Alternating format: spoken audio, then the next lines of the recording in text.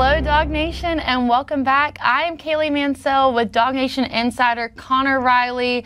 We told you guys we had a big announcement for y'all this week, and no, it's not just the fact that Connor's in person today. We've got a new show for you, new name, new everything at the end of the day. We've gone through what?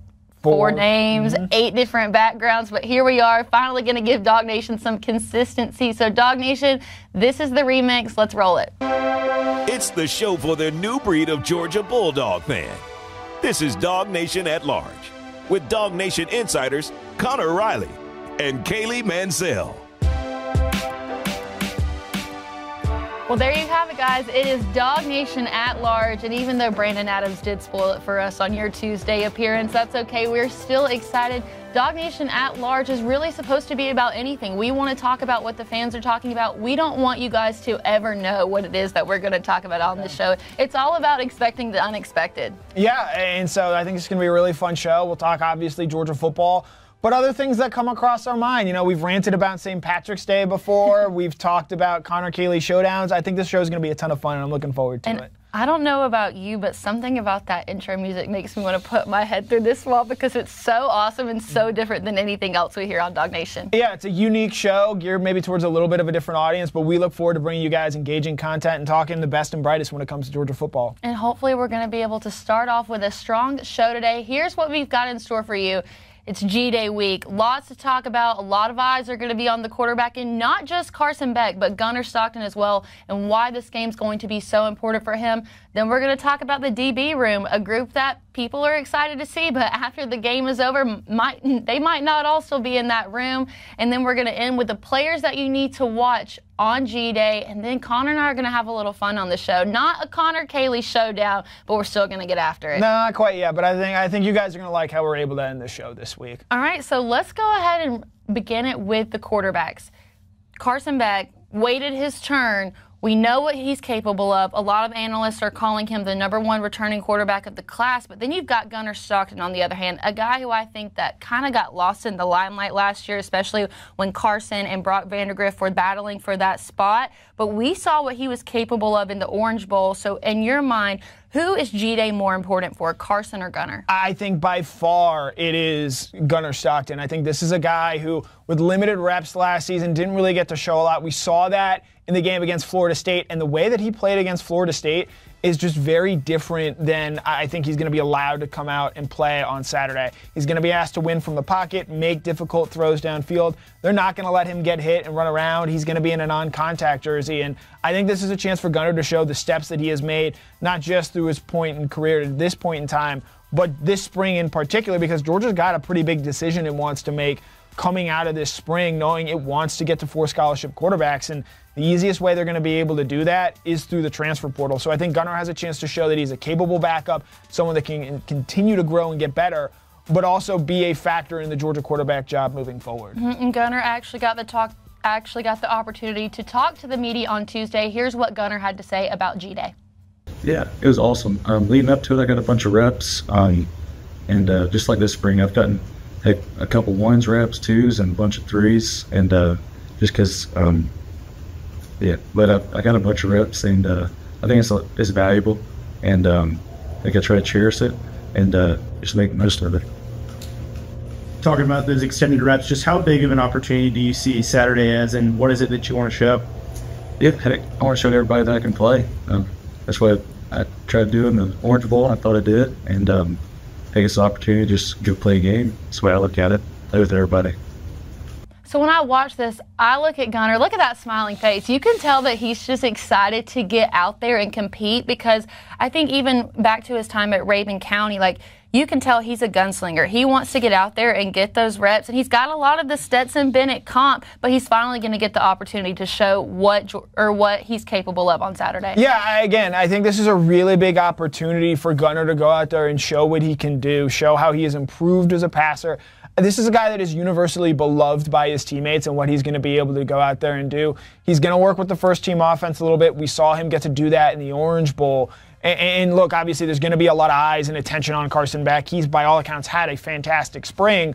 But with where the quarterback position is for Georgia right now, with Ryan Puglisi dealing with a little bit of a knee injury, he's going to be limited on Saturday. I think there's a lot of opportunity at stake for Gunner Stockton, and based on what we've seen thus far, I think he's going to step up and deliver. So here's what I like about Gunner. This is a guy that has, 55 snaps under his belt, but through his player availability and the interviews that he's given, he's also able to acknowledge that he has had an up and down spring, but every time he's had those downs, he's been able to acknowledge what he did wrong, and I think that's exactly where you want him to be headed into this Saturday. Right. You've heard Kirby Smart talk about Gunner's ability to recognize, hey, like I made a mistake here, here's what I was looking at, and then Kirby sort of acknowledge, okay, he was looking at the right things. Hey, how do we adjust that moving forward? Spring I think is a big time for guys like backup quarterbacks. I think you've seen Carson Beck. He would not be the player that he is today if he didn't make the strides he did when he was Georgia's backup quarterback during the 2022 season behind Stetson Bennett.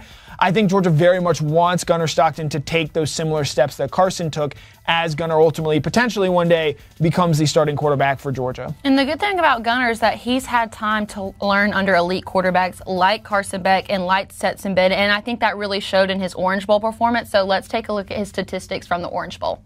You have here he went 6 for 10 with passing, 96 yards, 2 touchdowns, 0 interceptions, and 7 carries for 46 yards.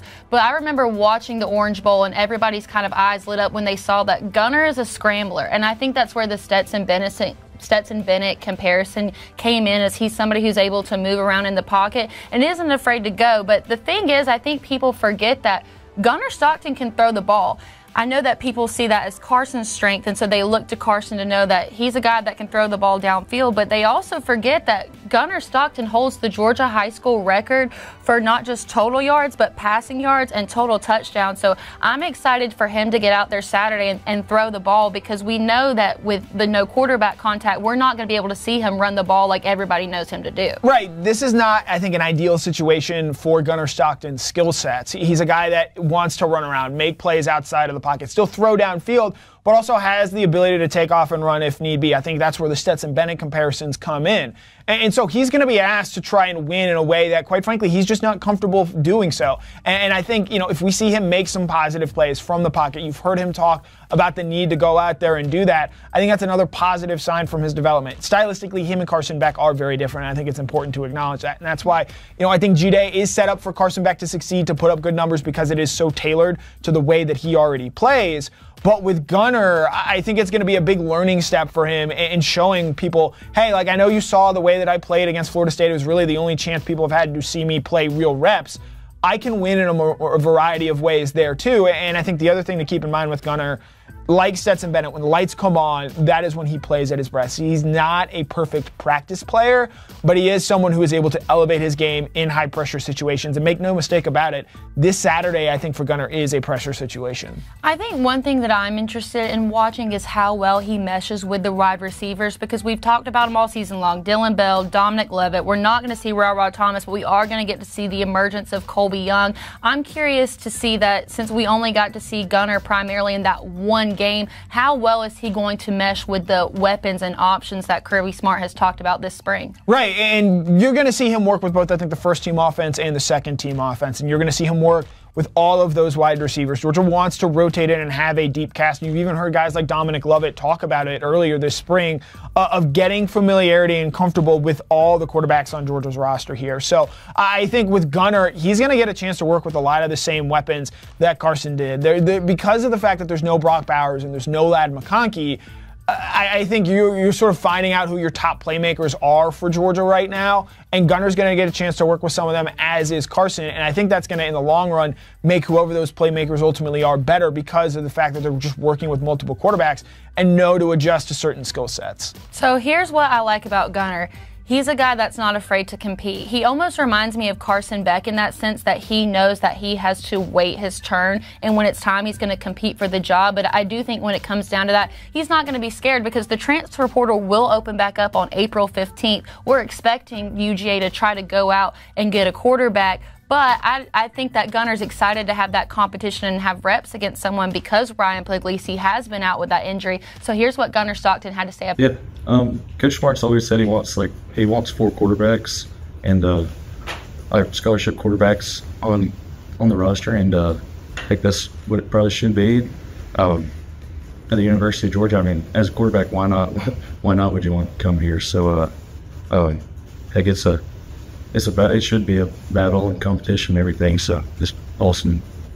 Again, I don't know if he just has that great poker smile face, but that does not seem like someone who's scared to go out there and compete, especially knowing that in this day and age, you don't have to be a 3-year starter to be a top round pick in the NFL, because we know that Carson's going to go first round. He's only going to be a 2-year starter. So I think that he understands the value of going out there and competing. And I think having another quarterback come in could see him propelled to be the best version of himself as an athlete, and I think that's going to be showcased on Saturday. Yeah, it's important to remember Gunner, in his recruitment, came in the class behind Brock Vandagriff. Brock Vandagriff was hyped as the 5-star quarterback who was going to be a one-day starter for Georgia.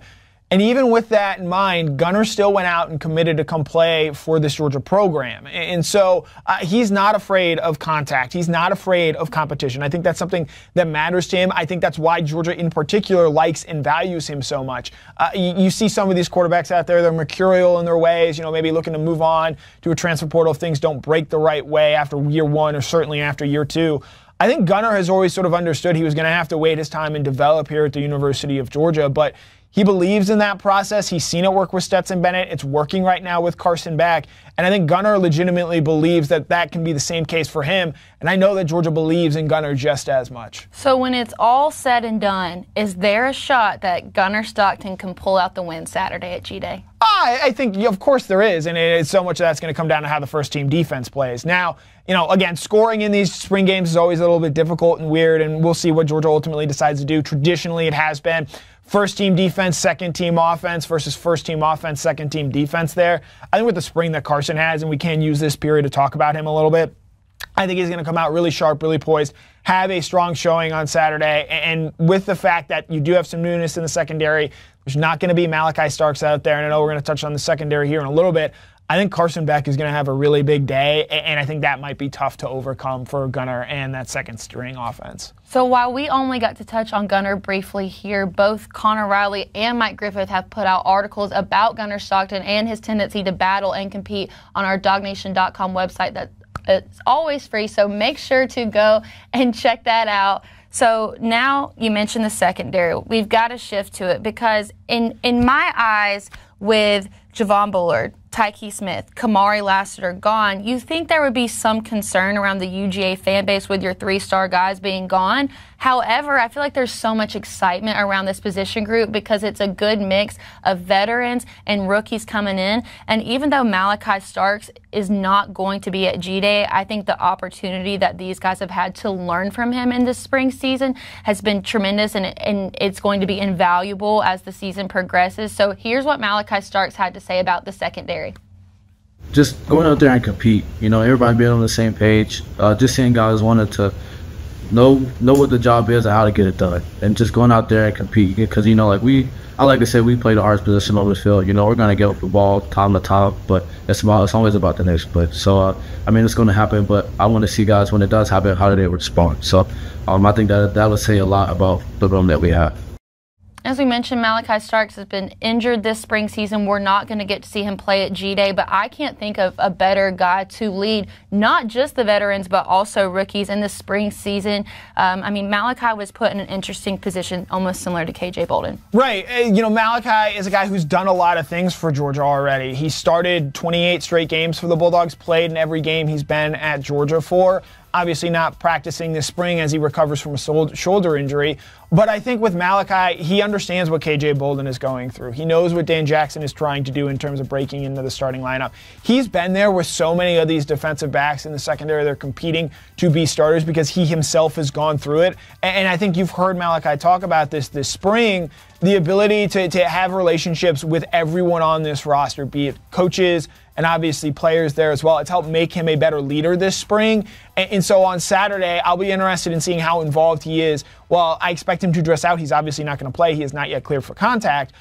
It'll be interesting in seeing how this secondary goes out and performs, knowing Malachi is ultimately going to be back, but they're going to have to pair somebody alongside him, given how much Javon Bullard, Tyke Smith, and Kamari Lassiter at the cornerback position meant to this Georgia program in recent years. I think that the class that I will be looking out for the most is the sophomores, especially Janelle Aguero and Daniel Harris, because I feel like in the past UGA's had really strong DB. So your freshman year, you're just kind of watching from the sidelines. You might get some reps on the special teams. Your second year is all about getting into that rotation, and then you might be starting by your junior year. But for those two, they saw reps in their freshman year, and I really think that we're going to see them flourish this year. So I'm definitely going to have my eyes on that sophomore DB group. Yeah, Janelle Aguero in particular is someone that's super interesting to me, a guy that I think is going to be Georgia's starting star when it's all said and done. Has had a good spring. I don't think he's quite locked down that star position yet, but you look at what Tyke Smith was able to do there last season, even Javon Bullard when he played that position 2 years ago. They asked that guy to be a playmaker in the secondary. Tyke Smith led the team in tackles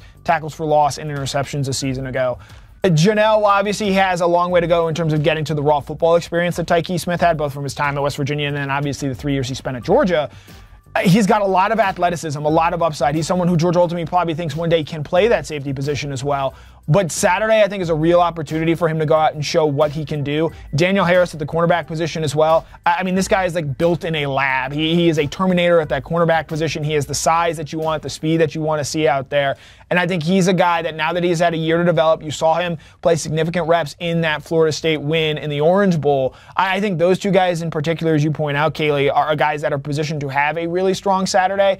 And if they do that, you wonder where things might be moving forward with them in terms of depth chart, in terms of playing time come the fall. Someone that we have not talked about enough on this show is Jake Pope, the transfer from Alabama. Here's what I find interesting about him. He was in the same recruiting class as Malachi Starks. He's also coming over with Travaris Robinson, so he knows that system. And I do think that they probably compare what it was like to be in their positions at opposite schools. And now Jake Pope coming over, this isn't somebody who just has no idea what they're doing. He understands the importance of playing for a dynasty, and he is experienced. Are we going to get the opportunity to be able to see him at G-Day? Well, I don't know if Jake Pope has experience playing in a dynasty. Alabama hasn't won a national championship since 2020. Okay, I will say an experienced coaching staff. I would say with Jake Pope in particular, I'm interested in seeing like sort of where he slots in. Is he on that first team defense? Is he worth the second string defense? How is he sort of battling there? Because he's a guy that, look, Travaris Robinson has a better scouting report on him than anyone in the country because he got a chance to see him at Alabama for the past 2 seasons.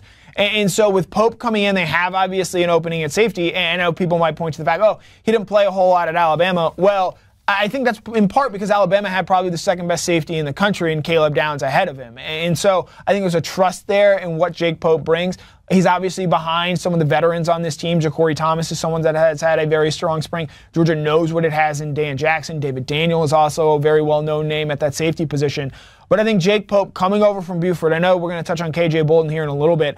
While they both are Buford teammates, I think Pope is maybe positioned better to make a quick impact at Georgia because, as you point out, Kaylee, he does have that SEC experience in his time in Alabama. Okay, so let me ask you this. You have the older guys coming back, guys like Dan Jackson, but then you have the younger guys coming in like Ellis Robinson. Who are you going to be keeping your eye on more, the younger guys or the vets? I mean, you have to pick the young guys here. It's our first chance to see a guy like an Ellis Robinson in that Georgia #1 jersey. It's a chance for KJ Bolden to go out there and make an impact. You know what you're getting with Dan Jackson. You know what he is. I think this is his 5th or 6th year in the program at this point in time, and so you know what you have there. You know, David Daniel is not going to surprise you this spring. You know, guys like Ja'Cory Thomas, who it's his 3rd year in the program, Julio Humphrey there as well. They maybe still have some more room to grow, but you look at those young players, and I would include a guy like Daniel Harris, where this is his first spring game there. Chris Peel is another name worth mentioning in the secondary. I think it's those young guys, and I think that's a big reason why you get such an excitement because, look, Georgia opens the season against Clemson, and there's not, in my opinion right now, while Georgia is still a big favorite in that game, I don't think you can bank on getting those guys a lot of reps and sort of easing them into a game like that.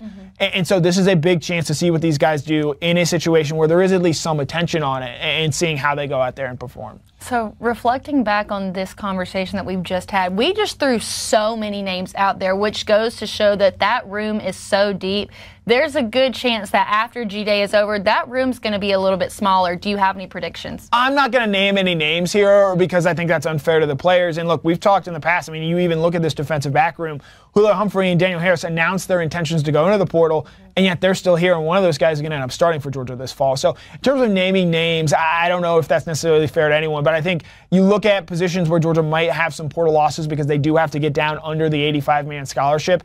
I think defensive back with a number of guys that they've had I think that's a position where you might have a pretty good idea of who might be staying and who might be leaving, certainly just based on how much they actually get a chance to play on Saturday in G-Day, along with some of the buzz and chatter we have, or in some cases haven't heard about them to this point in their careers. So if you could only put 3 DBs on your DBs to watch list, I know you don't want to name names, but you got to give me something here. Who are your 3 DBs to watch? I will take the easy layup here in KJ Bolden. I think he's a fascinating guy. I was someone who was maybe a little bit more down on him coming in and making an immediate impact, but he certainly looked bigger than I thought he would this spring. And then obviously I think Ellis Robinson has to take up the second spot there. Number 1 cornerback in the country. Terrence Edwards, friend of the show, showed the leaping interception Champ Bailey-esque that he made there. I think there are a lot of people interested in seeing, can he possibly push for early playing time there?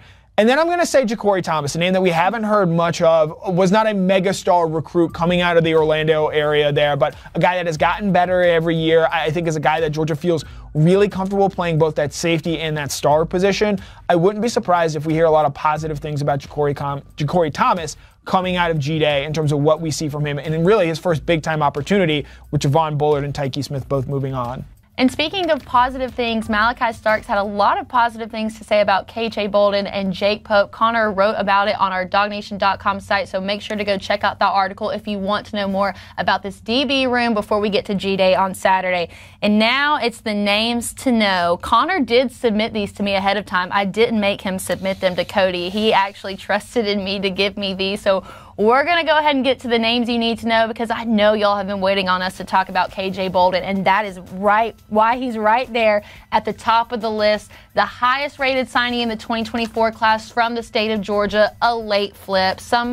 I didn't believe that he was going to Georgia until I saw him put that hat on, but I just can't even imagine what his career is going to be like in Athens. Yeah, and you saw the impact that Malachi Starks came in and had as a freshman year 1, and I think that's why, of the guys on this list, KJ is the only freshman that I picked.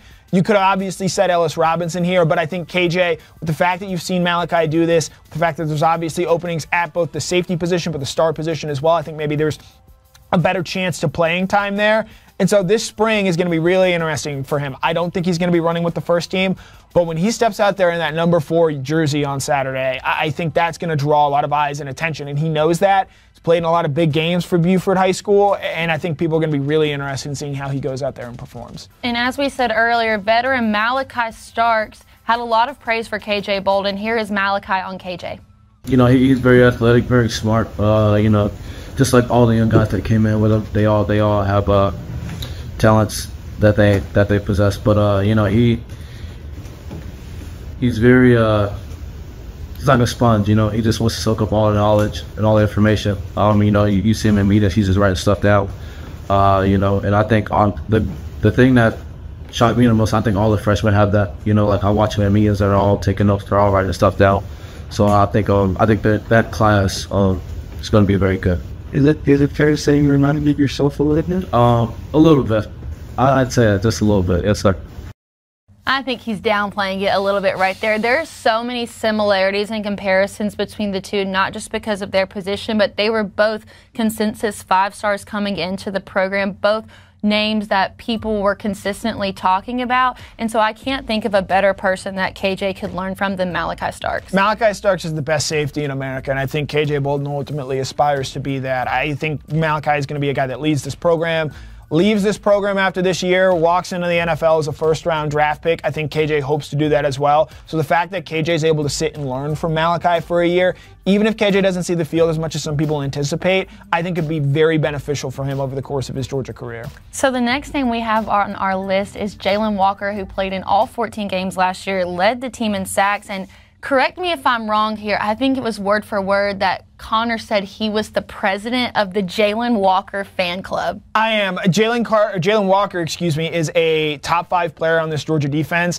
and he's not number 5. I think this is a guy who is as talented as anyone there is on this defense, and I think the reason I'm highlighting him here is, 1, I just enjoy talking about him, but 2, I think this spring is a chance for him to show what he can do at that inside linebacker position. That is where his long-term home is. That is where he sees himself playing in the NFL, because at 6'2", 245, while he's able to impact the passer in terms of coming off the edge on third down, he can't live there on first and second down and hold up against the run. So this spring, with Small Munnin being out, has been a big chance for Jalen to play that inside linebacker position, just get reps there.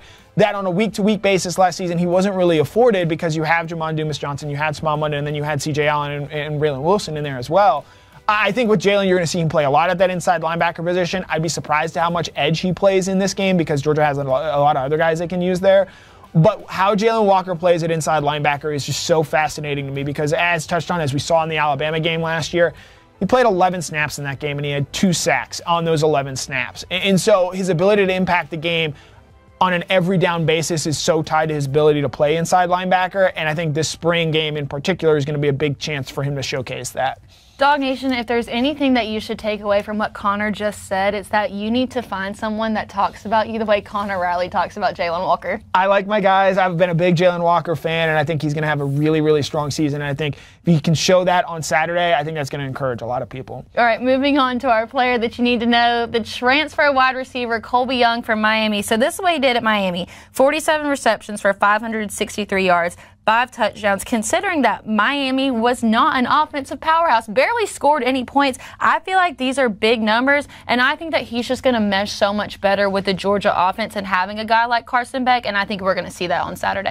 If you're lucky enough to be able to attend G-Day, and they're going to be doing some construction at Sanford Stadium, so it's obviously not going to be the full 92,000 capacity crowd there, you're going to see Colby Young, and as long as you're relatively close to the field, like that guy just stands out because of his size. He is easily the biggest wide receiver on Georgia's team. And the fact that he's been able to come in, even while dealing with an ankle injury, really impress teammates and coaches with how he's played, I think is really encouraging. Clearly, Georgia saw that it needed to strengthen its wide receiver position and went out and added 3 wide receivers via the transfer portal. Young has had the best spring out of those guys, and while there are other wide receivers in my mind worth highlighting here in this space, Arian Smith has had a big game. Dominic Lovett could be someone I certainly take in their upcoming draft. I think with Colby Young, it's how quickly does he connect with Carson Beck in this game, because he's absolutely got the size to be a red zone weapon. And I think a big spring game from him only further validates what we've heard he do for Georgia this spring in the practice settings that they've had thus far. And moving on to our next name you need to know for G-Day, it's going to be Monroe Freeling. Played in 8 games last year, was a consensus 5-star. And he's had so much time to develop under what I believe is one of the best UGA offensive lines of all time. And I think that this year they're going to be even better. So I'm excited to see the development that he's made and the progress that he's made between last year and this season. Yeah, the reason I go Monroe here is I think a lot of people, coming out of the end of last season, I think they just sort of expect Monroe to step in and be that next starting right tackle for Georgia. That's not going to be the case. I do not expect him to be the starter on G-Day at that right tackle spot. I think that's going to be Xavier Truss with the first team offense. But like you've seen Georgia do in the past, whether it be Broderick Jones, whether it be Amarius Mims, they've shown that they're comfortable rotating in tackles to play various spots. And they're going to do that with Monroe Freeling. Monroe Freeling has as high a ceiling, in my opinion, as anyone on this offensive line. So I'm interested in seeing what that rotation looks like. How much does he play right tackle? How much does he play left tackle? And with that in mind, again, Monroe, one of the bigger names. You mentioned 5-star recruit, big recruiting win for Georgia and Stacey Searles in that 2023 recruiting cycle. How does he continue to develop there? Because I know at a lot of programs with a player like Freeling and his capabilities, you'd expect him to just go ahead and lock him in as a starter.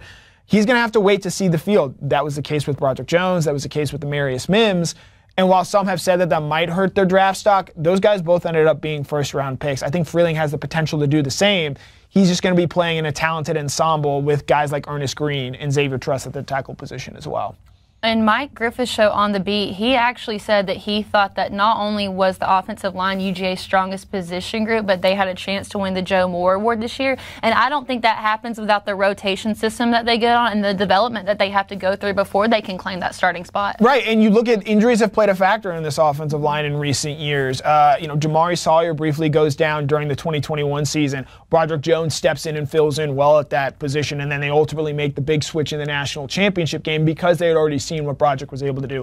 Last year, Amarius Mims, I believe, misses 6 games. Okay, they plug Dylan Fairchild in at left guard. They rotate Micah Morris in there as well, and they move Xavier Truss to that right tackle spot. Even in that game against Alabama, they had to make some changes there on the offensive line. So to have that level of depth, I think is critical, and that development from Monroe is going to be so key for him. He's going to see the field this year. He's not going to play every snap like some people I think would hope or anticipate, but he's a guy that is going to have a very, very big say in whether or not Georgia ultimately does have the best offensive line in college football this year. And the last name on our list for names you need to know is going to be running back Roderick Robinson. I mean, we wanted to see him so bad on the field last year, has fought through so much injury, but I do think that him and Trevor Etienne combined can bring the standard of what the UGA running back room used to be, and I hope that's the case on GA. Yeah, I think it's easy to hear to have gone with Trevor Etienne, but I think we kind of know what Trevor is. Mm-hmm. You've seen him play at Florida. You know he has that explosive ability.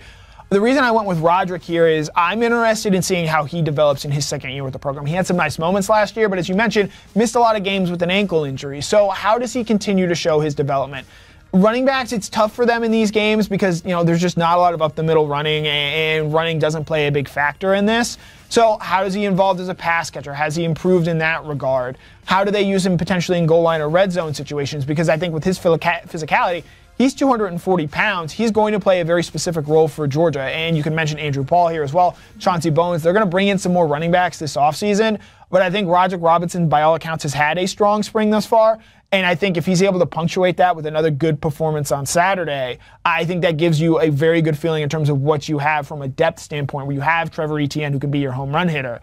And then you have Roderick Robinson, who maybe in that sort of Elijah Holyfield role can earn some hard-earned yards for you. So I know we don't like to address things like this on the show, but I have to ask, is injury something to be concerned about with him going forward? No, it was an ankle injury that I think just sort of lingered longer, and then you add in that you have Kendall Milton, you have Dajon Edwards. I think they were choosing to be more cautious with that because when that injury had sort of happened, Kendall and Dajon had been able to come back and be healthy at that point. You also have Dylan Bell, who was able to play some wide receiver there.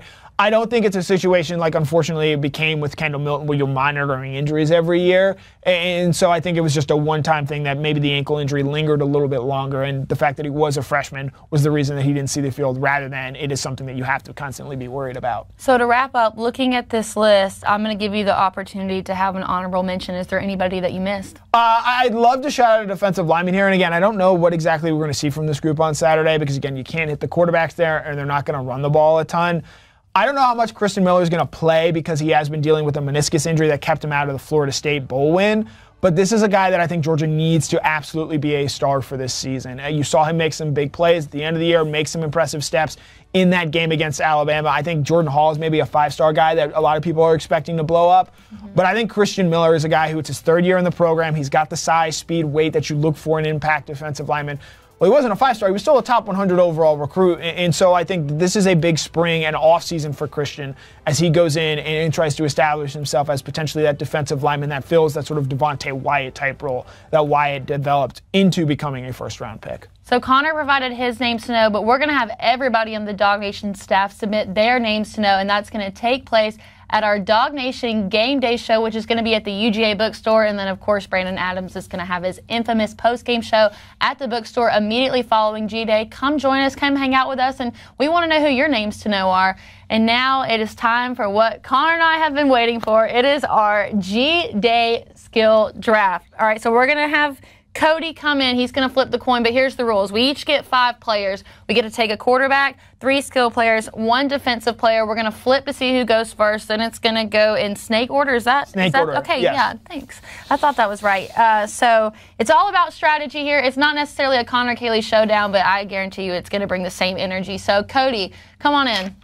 That's my first time on DawgNation at large, so I figured I needed to look the part, I can't physically stay between you two, but let's keep it clean out there, as we always do. And we've got the coin. We're going to do the coin toss. If we get heads, Kaylee will go first in our skill position draft. If we get tails, Connor will go first. The flip, it is heads. Oh. So Kaylee Mansell, you will get the first pick. Again, 5 rounds, 1 quarterback, 3 skill players, and 1 defender. And this is not who we think the best players are. This is who we think are going to be the best on G-Day, who are going to put up the best stats. So maybe something to think about there. All right, Kaylee, we'll let you go first. All right, I'm just going to go ahead and take it and get it out of the way. Give me Carson Beck.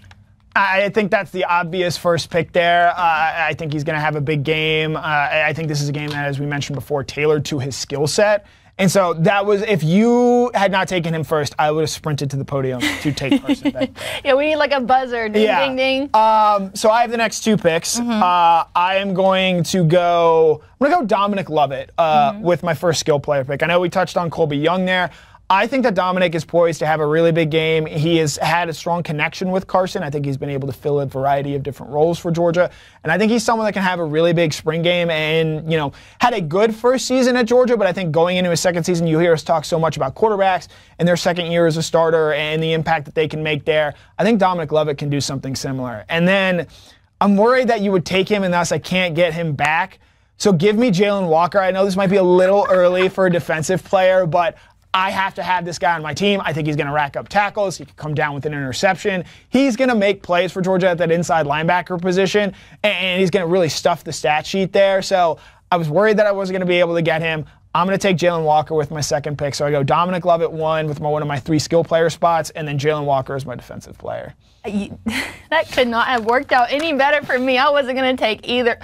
I wasn't going to take either of them, so thank you for clearing that. And now I don't have to use my defensive player because you went ahead and did that. All right, for my first skill player, I'm going to take Arian Smith. This is a guy who I feel like is going to get a lot of reps, a lot of touches. He's a speedster. I think that he's going to rack up some yards, and he's a guy that he knows this offense, and I just have a lot of confidence in him that he's going to get it done on Saturday. I was actually worried that that's who you were going to take first was Arian because we had talked about him on DawgNation Daily's Tuesday episode.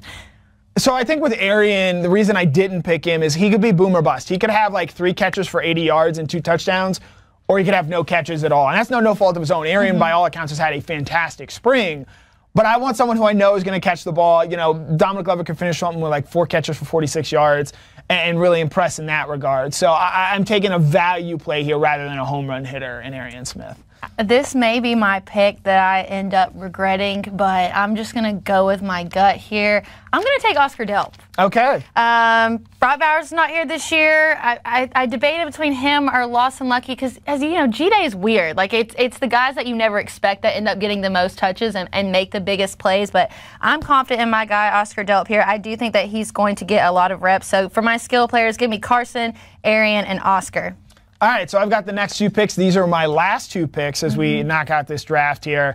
I'm going to go with Roderick Robinson here. I'm going to take a running back. I don't know about Trevor Etienne's availability for this game. We did not see Robert Thomas play in this game last year after he had been arrested in the offseason, and so given the uncertainty there, I'm going to take Roderick here. I think he's going to get some goal line carries. I think he's going to work with the second team. I think he could rack up some yardage there in that regard, sort of filling things out there. With my other skill player, I'm going to go really off the board here. I want to go Dylan Bell because I know he's going to be able to do a lot of different things, but I think you have to keep in mind, as you touched on there with Oscar Delp, these G-Day games are weird, and guys end up putting forth bigger days that maybe are farther down the line. You have your G-Day legends, all-stars, Jonathan Rumpf. I'll throw a name out there. Those that know. Give me Anthony Evans here. I wanted to go Sokovia White, but I think Anthony Evans is a guy that is going to be able to make some big plays, use his speed, used in a variety of different ways here. I think Anthony Evans is maybe an off-the-board sleeper, someone that is going to be able to do a lot of different things for this Georgia offense.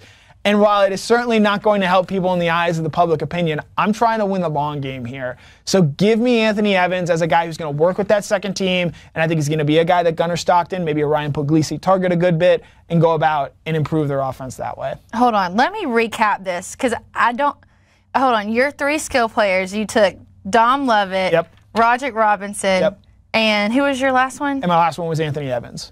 Okay, for a second, I thought you had miscounted. I did not think that you took a quarterback. I was sitting here thinking, 1 pick left. I got this in the bag. I've got 1 pick left. Oh, my gosh. Okay. All right. So I have my defensive player left, right? Yeah. Okay, yeah. Give me Mykel Williams for my defensive player. So I have Carson, Arian, Oscar Delp, Mykel Williams, and then you need one more skill player. I know I need one more skill player, Connor. I'm looking through now that I know what you have to say, I have to look through my little list. Oh, give me Colby Young.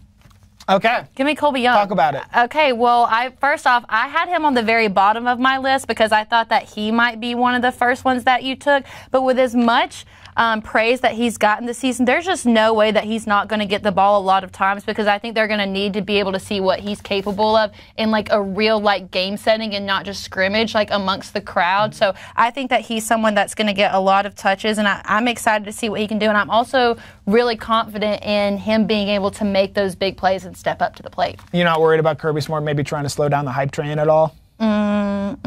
Okay, fair enough. And with my last pick, I got to take a quarterback here. I'm taking Gunner Stockton. I think we don't know how often Ryan Puglisi is going to be able to play because of the knee injury he's been dealing with. Gunner's going to get to throw the ball a whole lot. He's going to throw the ball around the yard. He's going to target guys like Anthony Evans and Roderick Robinson. And I think that's how I end up winning this. Not, with style and flair, but just raw statistical output. The numbers are what the numbers are. My guys, they get on base. And so with that in mind, again, we're not Carlos Pena here. We're a bunch of Scott Hatterbergs. And so I like my team with Gunner Stockton at quarterback, Roderick Robinson, Dominic Lovett, and Anthony Evans as my skill players. And then defensively, I got Jalen Walker. I couldn't be happier with my draft. Honestly, I couldn't either. This is not exactly the way I had imagined our draft to go. I thought that we would have similar minds. I do like your pick in Anthony Evans here. But honestly, the guy on this list that I'm most excited about is Arian Smith, because in the past, especially this last year, I want to believe. Yeah, maybe that's what it is. I just want to like manifest it and put it in the air that this is the season that we're really going to see him stand out and do what we know he's capable of and really use his speed to that full extent. And I think it starts on Saturday with G-Day. Yeah, I think he's a guy, and look, he knows this as well as anyone. He's talked about it. Like so much of his journey has been, a great start. He's got incredible speed, and then whether it be injuries or last season with drops and lack of consistency, I think he knows what the narrative is on him. And the fact that he's gone out and had as strong a spring as he has had, he's undoubtedly already one of the winners of spring practice. He's able to punctuate that with G-Day. It's just stacking another good day. And I think he's someone who, for so long, hasn't been able to do that for a variety of reasons. And if he's doing that in this spring, I think that gives him more confidence come this fall. So I'm not sure if it's because Cody had that referee uniform on and we understand the seriousness, but I feel like this is the most civil discussion that we've had now and uplifted each other's answers. So clearly we're making progress, but what it all comes down to is our referee, Cody Chaffins. Cody. Yeah, let's take one more look at the rosters you guys have put together. First off, Kaylee, it's Carson Beck, Arian Smith, Oscar Delp, Mykel Williams, and Colby Young. And for Connor, it's Dom Lovett, Jalen Walker, Roderick Robinson, Anthony Evans, and Gunner Stockton. Those are your official. If I could put my Mel Kiper hair on just for 1 minute and maybe analyze some of the draft, I think there's a miss. And kind of like you guys were talking about, that second half of G-Day, I think things are going to slow down a little bit. We're going to see a player like Cash Jones come in and rack up some yards because he's a player we know Kirby Smart likes. He's talked about him unprompted multiple times in press conferences. He's a guy that's going to see the field because coach wants to get him in there and play a little bit. So I think Cash Jones, maybe I'm one that you missed. Maybe I'll regret this when we look back on it next week. I mean, you can't argue with the official. What are we supposed to do at this point? Because if either of us try to argue with Cody, then we know we're already down bad going into the next week. So maybe Connor and I team up here. Thank you, Cody. Yeah, Cody, I mean, the referee uniform just goes ahead and takes it to the next level. I mean, that's what DawgNation at large is all about, is never knowing what's going to happen, and I think Cody just captured the essence of that. Cody gets the show. Welcome in, everyone. I hope you understand it as well moving forward. So I do want to mention that we are filming this on Wednesday. We typically film on Thursday, and that's because our good friend Connor Riley is going to the Masters tomorrow, his very first one ever. Who's your pick for the Masters? As told on DawgNation Daily this week, Wyndham Clark is going to be setting up the Champions Dinner for the 2025 Masters. I like him a lot. Won, obviously, the U.S. Open last year. Nearly beat Scotty Scheffler. Oh, boy, I'm getting loose here. At the Players' Championship down there in Jacksonville. I think Wyndham Clark is poised to have a really big year. It is his first year, and so there is some concern there. If I had to give a maybe second-tier pick, give me a guy that's won before. Hideki Matsuyama won, obviously, I believe, in 2021, or maybe it was 2022. The years all get crossed up now. But I think he's a guy that has played well this spring. I think he can come out. He knows and understands that course, obviously. and I like him a lot, maybe as a second-tier pick. I love the Masters. I come from a half side of the family that's like all golf family, but I have never been more excited for the Masters than I have been this year, and I think it's because I watched Brett Thorson do the Masters narration of Georgia football, and that got me in the spirit more than ever. So not only am I excited for you to go and hear about not just your concession experiences, but your Augusta National experience as a whole, but man, that Brett Thorson video got me like ready. Do you have an Australian accent? No, I don't have any accent other than the one that I speak in every single day. Don't even ask. Oh no. No, you're not getting that from me. All right, guys, this has been the first episode of DawgNation at Large. We've had this in the works for a while, so it's so exciting to finally be able to bring this to you guys and let you see that we've been working on for really what is the last couple months, and you finally have a consistent name. This will stick with DawgNation at Large. We're not going to switch it up on you guys after this. So in case you have been with us all along or you're brand new to the show, thank you so much for joining us. We'll have tons of articles coming up for G-Day this week. I will be on the DawgNation Game Day show, and Brandon Adams will be on the DawgNation Post-Game show right after the game. Come check us out at the bookstore. DawgNation, thank you for joining us for the very first episode of DawgNation at Large. We'll see you right back here next Thursday.